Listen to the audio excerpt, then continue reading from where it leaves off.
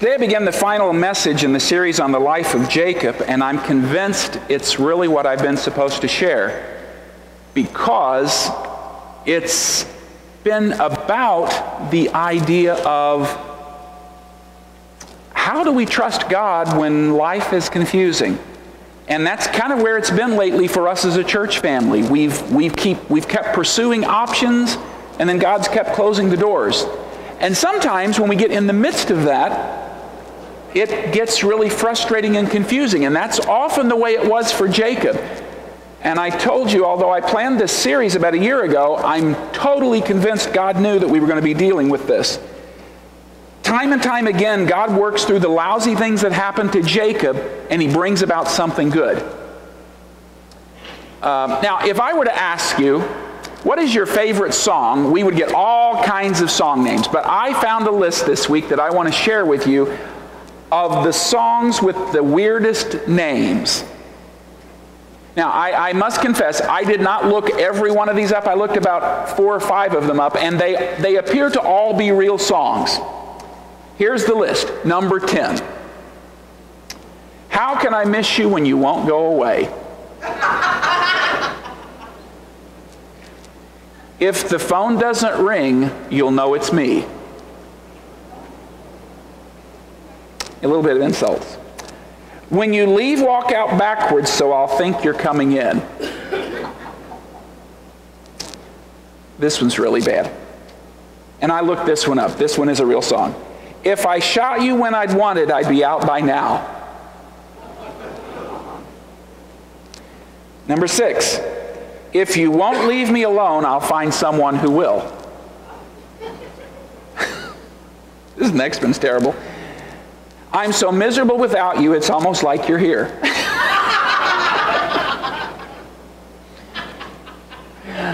Okay, number 4. Sorry I made you cry, but at least your face is cleaner now. This next one's obviously a country song. Take me to the cornfield, darling, and I'll kiss you between the ears. Number 2. If my nose was running money, I'd blow it all on you. Yeah, these are terrible. And number 1, this was actually an internet hit. All the oil's in Texas, but the dipsticks are in D.C. Sometimes you come across something that you just it just captures a thought. We're coming to the end of Jacob's life in our study today. And aging is never an easy thing. Some of you are dealing with aging parents. Some of you are dealing with aging yourselves. I don't know who first said it, but I think I first heard it from Charles Swindoll. He said, aging isn't for sissies. And it's not. I can tell you from experience with my father and what he's going through, aging is not an easy thing. It was not easy for Jacob either. He's getting older and life begins to pass him by. He is going through some real challenges. If you have found Genesis 37, we're going to read 36 verses, but we're going to start by reading just the first 11 verses. So if you will, please follow along. Genesis 37, we'll read verses 1 through 11 to get started. So Jacob settled again in the land of Canaan, where his father had lived as a foreigner. This is the account of Jacob and his family. When Joseph was 17 years old, he often tended his father's flocks. He worked for his half-brothers, the sons of his father's wives, Bilhah and Zilpah. But Joseph reported to his father some of the bad things his brothers were doing. Jacob loved Joseph more than any of his other children because Joseph had been born to him in his old age. So one day Jacob had a special gift made for Joseph, a beautiful robe. But his brothers hated Joseph because their father loved him more than the rest of them. They couldn't say a kind word to him. One night Joseph had a dream, and when he told his brothers about it, they hated him more than ever. Listen to this dream, he said.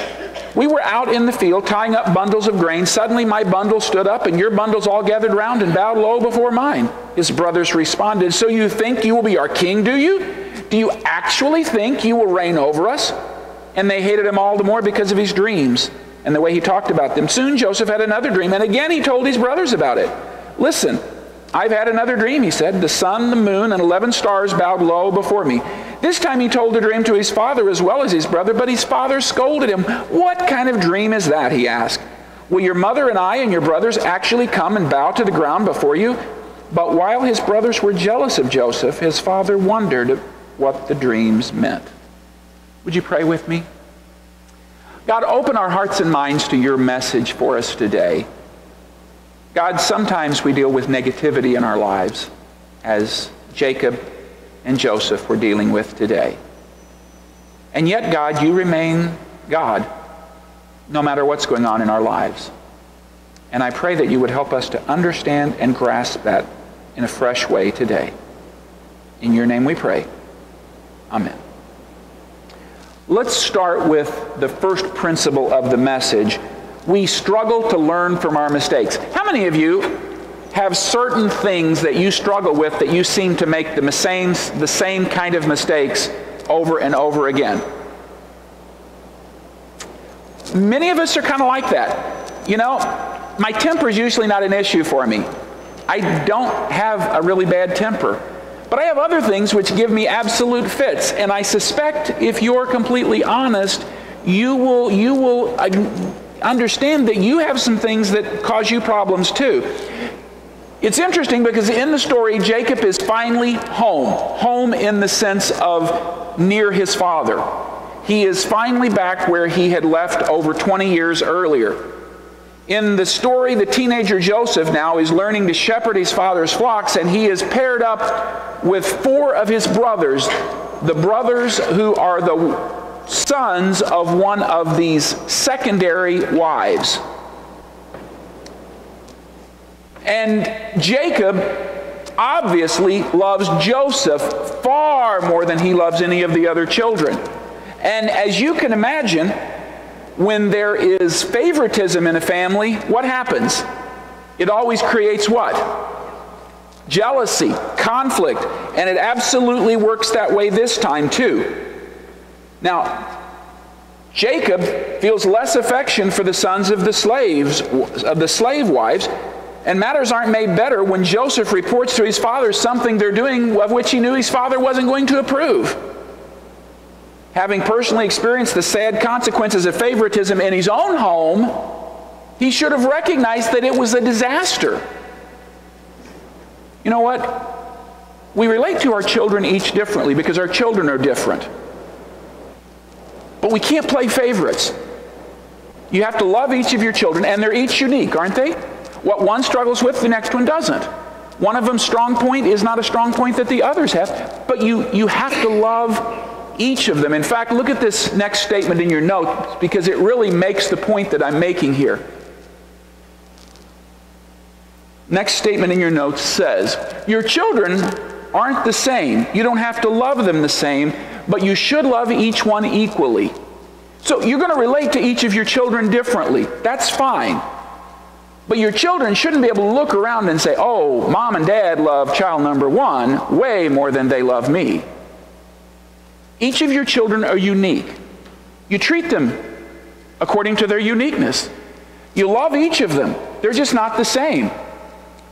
You know, I could start going through my children, Johanna, Jedediah, Cassandra, Ashley, Nick. Every one of them is different. Each one of them has some strong points the others don't, and each one of them has some weak points the others don't. But love all of them. They're all really special to me.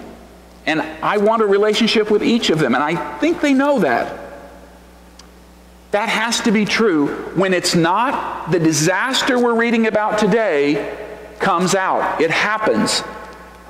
Jacob's favoritism complicates things. He loves Joseph more than any of his other sons. And probably part of the reason he loved Joseph the most, Joseph's mother had died, remember?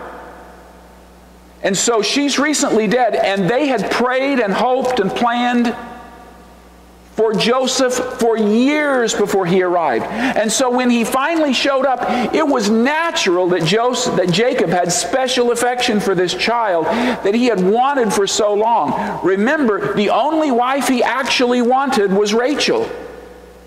And so when this son is born to her, he holds a very special place in his heart. But instead of trying to treat Joseph pretty much the same way he did the others, unique and different, but special, he doesn't do that at all. In fact, look at verse 3. So one day, Jacob had a special gift made for Joseph, a beautiful coat. Now, some translations say a coat of many colors. Some say a royal robe. We really don't know. The way the Hebrew is phrased, it's really kind of hard to tell exactly what it was. But here was the point. This is Dad's choice. He treated Joseph totally different than he treated any other child. And because of that, it wasn't unexpected that there was going to be conflict. And that's exactly what happens. As if that's not bad enough, Joseph gives this bad report to his dad. And as if that's not enough, probably the straw that broke the camel's back was Joseph has these dreams. And pardon me, but he just wasn't wise enough yet to keep his mouth shut.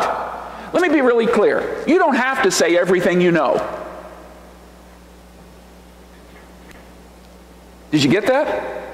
You are not required to tell everything you know. These dreams were from God. He already knew his brothers were jealous. And so he goes to them already knowing of their jealousy and says, hey, I had a dream. And in my dream, you bowed down to me. Now, isn't that going to create predictable problems? Now, Joseph is only 17 years old. He gets a little bit of a pass because he doesn't have a great deal of experience yet. But he has the one dream and he tells his brothers and they get mad. And then he has a second dream, and so what does he do the second time? He tells them that dream too. He didn't learn from the first experience. He really should have done that. These two dreams are so clear. In the first one, they're out in the field, they're gathering the harvest, and they make these sheaves, these tall grain things that are tied together. And all of his brothers' sheaves gather around his and bow down to his. Really pretty clear the meaning of that one. And then he has a second dream a little later, and he says, I was somewhere, and the moon and the stars bow down to me. Now, the moon and the stars apparently were references to his family. The moon, the sun, the moon, the 11 stars. The 11 stars are his 11 siblings.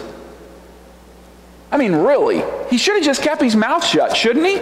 Have you ever said something and you knew the instant it came out you should have just kept your mouth shut?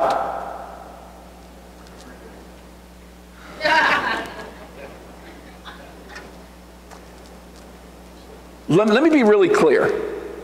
You do not have to say everything you think, nor should you. In fact, sometimes you can even have the truth, and if you know the truth is not going to be accepted, you're under no obligation to share it. Let me tell you why I say that, not just from this story. In the Sermon on the Mount, Jesus made a profound statement. He said, don't cast your pearls before the swine. Now, why do you not throw pearls into a pig pen?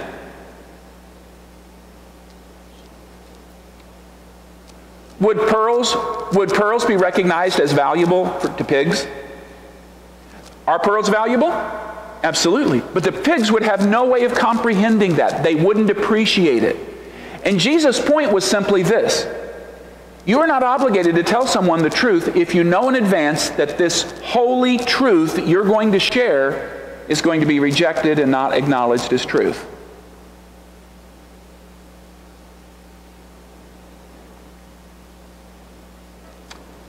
I learned this lesson personally when I was going through my divorce.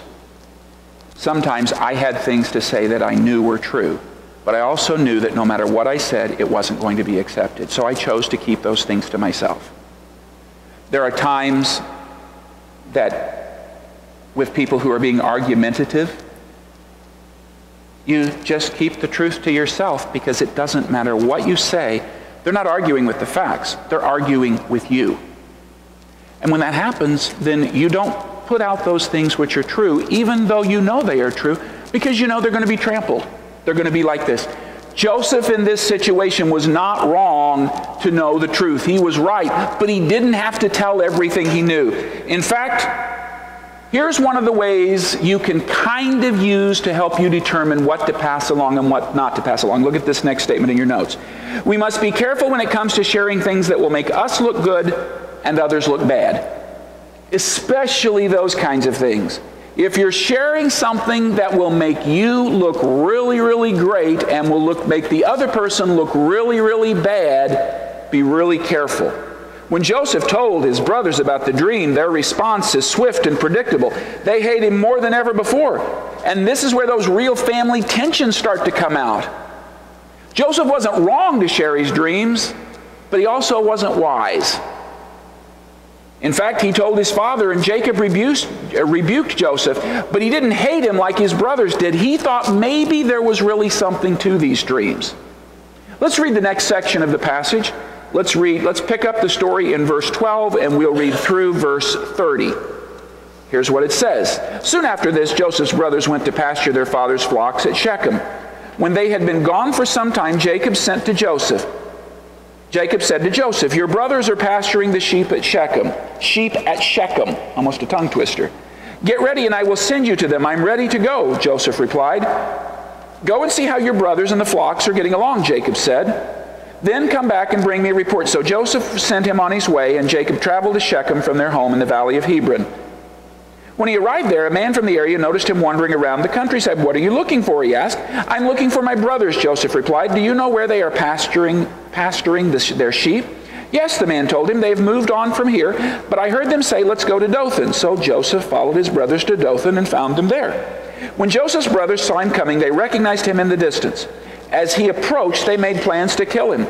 Here comes the dreamer, they said. Come on, let's kill him and throw him into one of these cisterns. We can tell our father a wild animal has eaten him. Then we'll see what becomes of his dreams. But when Reuben heard of their scheme, he came to Joseph's rescue. Let's not kill him, he said. Why should we shed any blood? Let's just throw him into this empty cistern here in the wilderness. Then he'll die without our laying a hand on him. Reuben was secretly planning to rescue Joseph and return him to his father. So when Joseph arrived, his brothers ripped off the beautiful robe he was wearing. Then they grabbed him and threw him into the cistern. Now the cistern was empty. There was no water in it. Then just as they were sitting down to eat, they looked up and saw a caravan of camels in the distance coming toward them. It was a group of Ishmaelite traders taking a load of gum, balm, and aromatic resin from Gilead down to Egypt. Judah said to his brothers, what will we gain by killing our brothers? Our brother, his blood would just give us a guilty conscience. Instead of hurting him, let's sell him to these Ishmaelite traders. After all, he is our brother, our own flesh and blood. And the brothers agreed. So when the Ishmaelites, who were Midianite traders, came by, Joseph's brothers pulled him out of the cistern, sold him for 20 pieces of silver, and the traders took him to Egypt. Sometime later, Reuben returned to get Joseph out of the cistern. When he discovered that Joseph was missing, he tore his clothes in grief. Then he went back to his brothers and lamented, the boy is gone. What will I do now? Second major principle. We experience pain we don't anticipate. If you have lived for a long time, I can tell you that part of your life experience has been painful. You have gone through some times that you didn't know how to handle. You have gone through grief. You have gone through times of betrayal.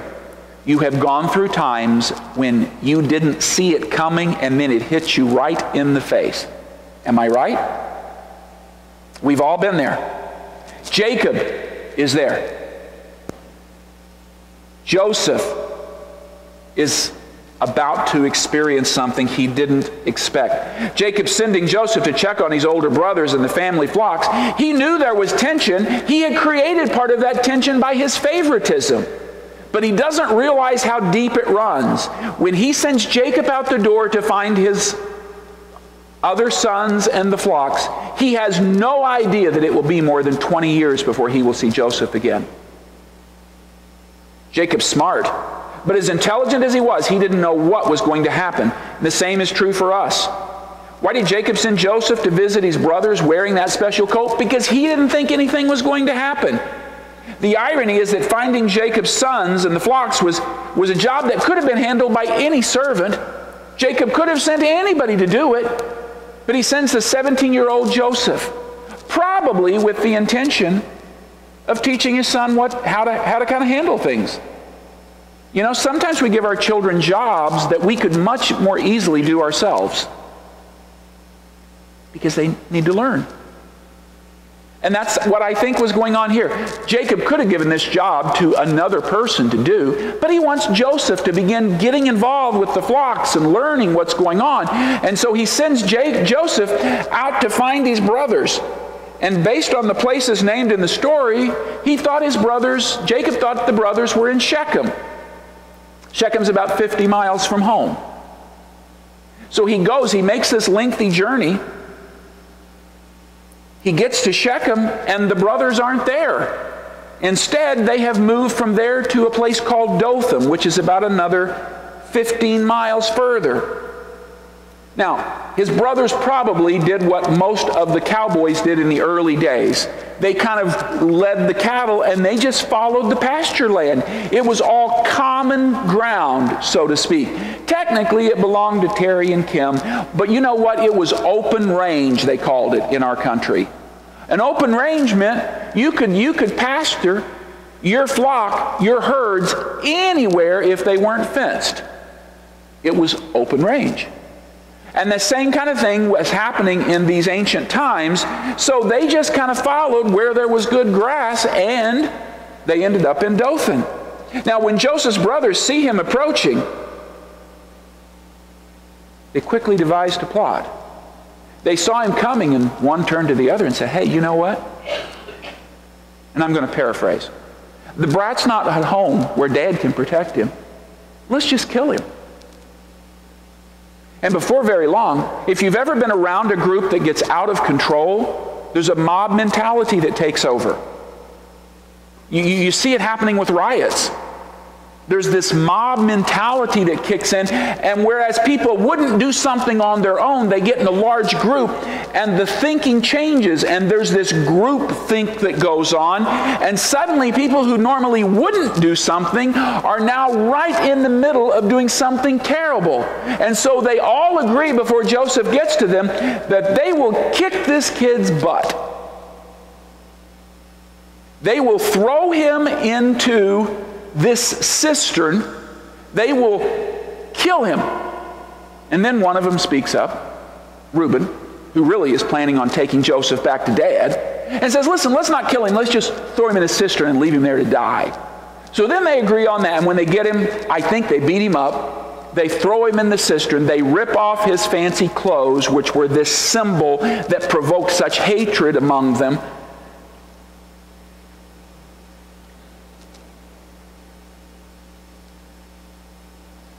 And then they sat down to eat. Verse 19, they said, "Here comes the dreamer." Literally the phrase could be, "Here comes the dream expert." They devised this plan, this plot to kill him. Joseph didn't see it coming.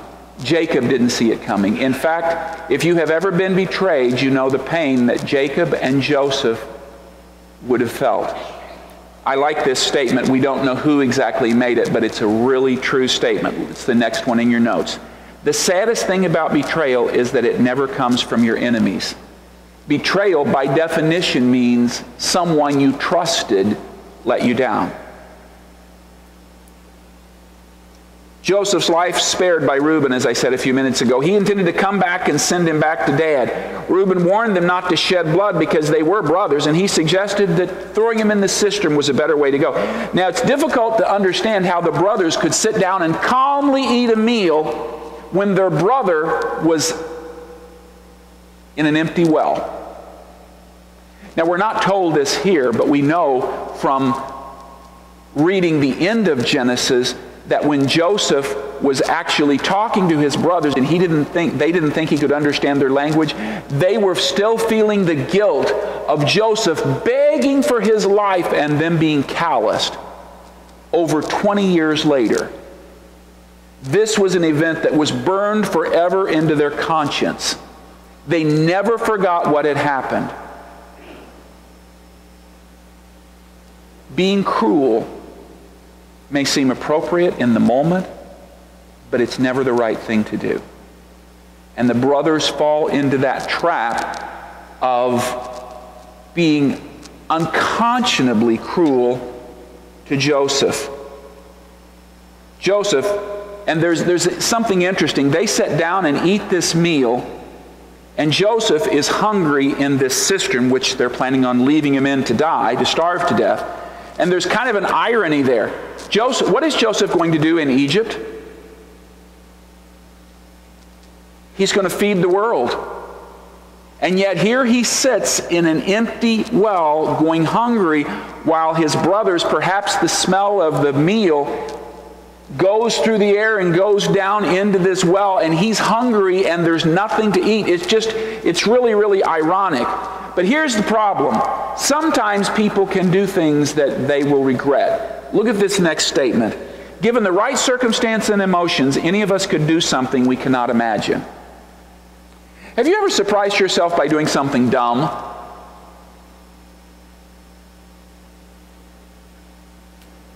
Have you ever been disappointed in yourself because you did something you didn't think you could do? And when they see the caravan coming, the brothers begin talking among themselves, and they say, hey, let's pull Joseph out of the cistern. Let's sell him to these traders. After all, it's better we sell him to the traders than we just leave him here to die. Plus, we'll get a little something out of it. And they sold him for 20 shekels.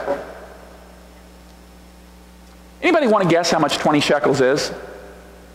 This is silver. Guess what the weight is of 20 shekels of silver? Anybody want to guess? 8 ounces. Almost nothing. Probably they had to sell Joseph at a discounted price because they were going to have to go to Egypt and they were going to have to sell him there, and it wasn't a very big price. They got almost nothing. These brothers, now we're at the end of Jacob's central focus in the story. And Jacob has sent Joseph, and they basically give their brother away, selling him into slavery. Why? Why did all of that happen? Well, that's the final point in the message. Let's read verses 31 to 36, and then we will begin that last section.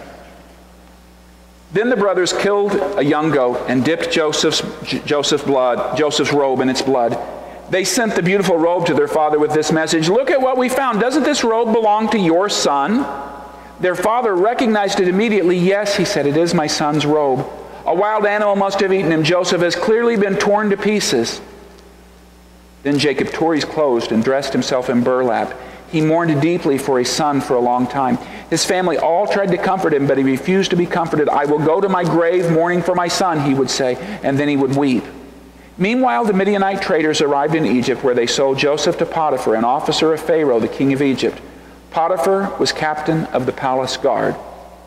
Final principle: we can see God at work in our lives. The brother's story it's believable, especially because it involved their brother's distinctive robe. Isn't it ironic that the robe which had demonstrated how much Joseph was loved was finally the robe which demonstrated he was actually dead?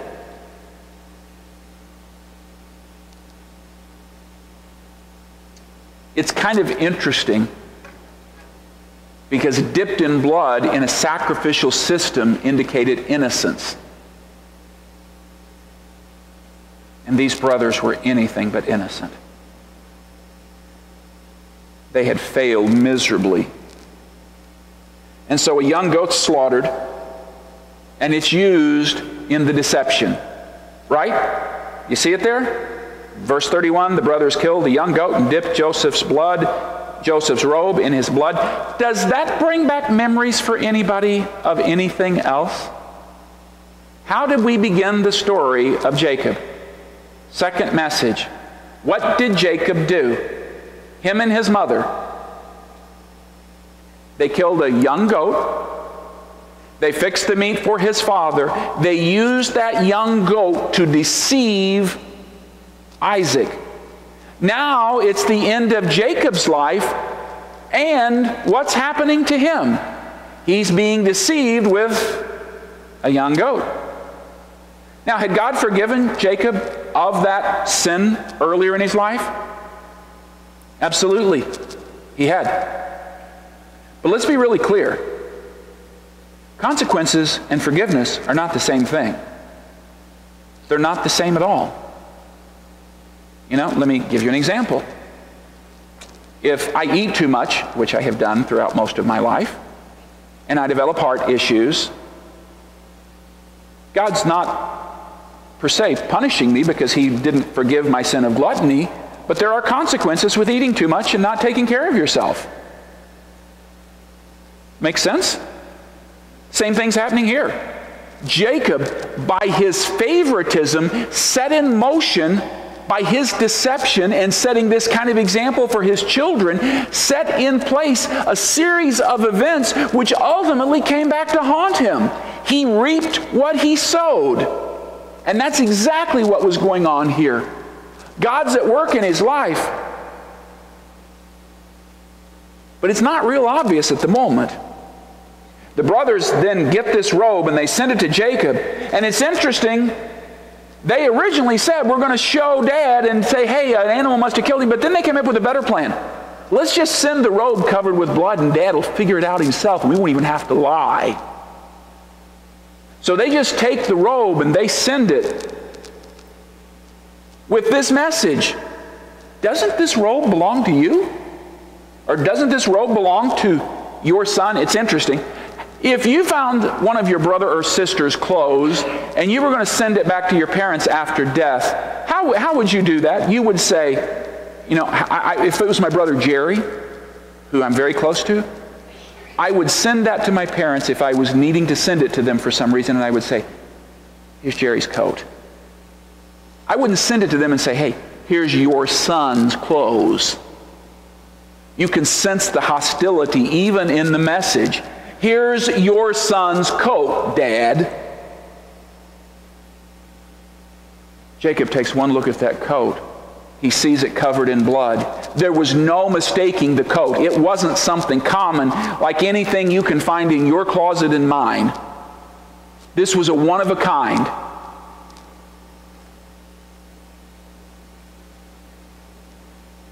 And he's overwhelmed.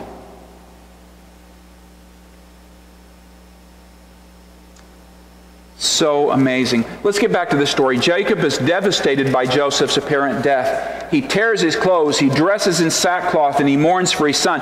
In that culture, tearing your clothes was a symbol of something being terribly, terribly wrong, because it was typically a very impoverished society, and to tear your clothes meant something was incredibly wrong. That went on in almost every situation where grief was involved. But then he did something else. He refused to be comforted. Verse 35, his family all tried to comfort him. Isn't that what families do when there's a death? Don't you try to comfort one another? I mean, that's what happens when there's death. But it says, verse 35, he refused to be comforted. Now, in that culture, they did things a bit differently than we do. In that culture, they set aside a time for official grieving. The family would set aside a week or a month. And this is our period to grieve. It's not that everything will be over at the end of the month, but this is our time we're setting aside to grieve. It's just kind of the way the culture worked. But Jacob, as he deals with the apparent death of Joseph, says, I'm not putting a time limit on it. I will grieve for the rest of my life. I will grieve for Joseph until I die and meet him in the afterlife. He was heartbroken. He was torn. We would say he was a mess. But I want you to know, I want you to remember, this whole time Jacob is grieving, Joseph is still alive. It is not the way it appears to be. The reality was, in spite of how bleak things looked, God had a better outcome for Jacob and Joseph than they could dream. In fact, 22 years later, they would be reunited. Look at this next statement in your notes. No matter how impossible things may appear, God is in control and still has a plan. You and I may look at our lives and we may say, I can't see how God could bring anything good out of this. But God was going to bring something good out of this. I want you to notice something else, something which the brothers hadn't counted on. Again, go back to verse 35. Let me read it again. His family all tried to comfort him. Were the brothers part of the all? Were the brothers part of the family? Absolutely. Finally, after seeing how Dad wasn't just grieving, Dad was, you know what, can I put it in a little different terminology? I think their dad aged into an old man before their eyes. They had wanted to kill Joseph, to get rid of this brat, is the way they saw him. But they didn't want to destroy their dad. But they had. And as they're there with him day after day trying to comfort him, and he is inconsolable. There's nothing they can say that will make things better. Well, actually, maybe there is. They could tell the truth. Oh, he's not really dead. But they can't pass that. They can't tell the truth. Because if they tell the truth, they will implicate themselves. And every day they see their father's life ruined. What do you think they felt? Guilty. That's the way sin is, guys. You never know how it's going to impact you or others. But it really works that way. Despite all of this, God's still working. It must have seemed to Jacob that everything was bad. But Joseph was rising through the ranks and becoming a leader in Egypt. Now, I'm not suggesting that God approved of the brothers' hatred and deception and selling their brother, because he certainly did not. But the reality is, God can use even the worst of things and bring good from them. God brought Joseph safely to Egypt, which is where he wanted him all along. Because Joseph is going to literally save the world of the time from starvation. That's where Joseph needs to be. God uses this atrocious, mean-spirited, hateful thing the brothers did to not only save Joseph, but to save the family of Abraham and to save the ancient world. In fact, Joseph is sold to Potiphar, who will put him in just the right place that eventually he will capture the eye of the Pharaoh himself. Ultimately, the story of Joseph is about God working through the everyday events of life and accomplishing his plans when it's impossible to see how he's going to do it. You know, some of those stories in the Old Testament are full of miracles. Let me be really clear. God does miracles. I'm not saying he does not. When you read the story of the 10 plagues and you read the story of the Exodus and how God did miracle after miracle after miracle after miracle as he delivered the Israelites from the Egyptians, let me be really clear. Those are all miracles of epic proportion. But when you read this story, there's no obvious miracles other than God's sovereignty and timing. God's not raining down manna. He's not producing water from rocks. He's not parting the Red Sea. He's not sending plagues on some nation. He's just quietly working in the background. Occasionally, we're going to see God do amazing things, but most of the time, God works in the background. He's working. We just don't see it unless we're looking. And even when you're looking, you don't always see it immediately. That's what's going on here. God's working in the background. He's got something going on. Look at this last statement in your notes. God can take bad things and use them to accomplish things that are incredibly good. Now, recently, we as a church have experienced the confusion and discomfort of trying to follow God when every place we're following seems to get a door closed. Repeatedly, we thought we had things worked out, and then the door slams. It's clear in Jacob's story that sometimes when we are following God, things go in directions we would never dream. Now, our part of the story will never be fully understood while we're living it. Let me tell you, part of what we're reading in the story of Jacob made no sense to Jacob because he didn't see the end. Some of the things going on in our church family, I don't understand because I don't see the end. Jacob's story makes really good sense to me, doesn't it you? I mean, I see how it all turns out.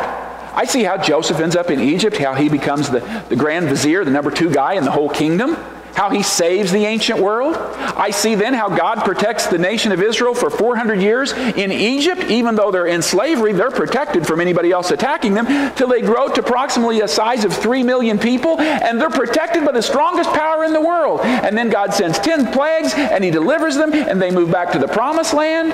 And then there's Solomon, and there's King David. And later, through that family will come Jesus. Did Jacob know any of that stuff? Not a bit of it. All he was responsible to do was follow God in the experience that he had. I don't know what God's going to do through the refuge. We may never get a bit bigger than we are. But if lives are changed and God uses us to touch others, then that's a good thing. We didn't see this happening, did we? That we were going to lose our building? Really, you want to be completely honest about it? We didn't see ourselves getting this building in the first place. And then we had all these plans. Valley View, door slams. S&P property, door slams. Churches we've talked to, door slams. Arnold Rec Center, door slams. Now there's an open door. We're walking through it. Met with the principal of the school. They're delighted to have us there. I'm going to be showing up on the 13th of December and taking donuts and coffee and hot chocolate to the teachers. I don't know what's going to come out of all this, but I'm absolutely convinced all we can do when we don't know what to do is follow the door God opens. So that's what we're going to do. And when we do that, I'm absolutely convinced God does things that you and I cannot begin to imagine. Because he's God. Now, we are responsible to take the next step in following. Some of you, that probably means you need to take the first step. You just need to invite him into your heart. Commit your life to him. Ask him to forgive your sins. Begin your spiritual journey. Others of us, we've already done that, and now we need to just passionately continue following. We need to recommit ourselves to following him when it just frankly doesn't make any sense. Wherever you're at, that's what you need to do. Would you join me, please, as we pray? God, open our hearts and minds to your message. Thank you for the life of Jacob. That time after time when things make no sense to him, you have a bigger plan, a bigger picture going on that he's totally unaware of. And yet, when he followed you, you took care of it all. Even when he followed you incredibly imperfectly. God, please use us in your plans. Touch others as you work through us and our imperfections, and yet through our love for you. In your name we pray.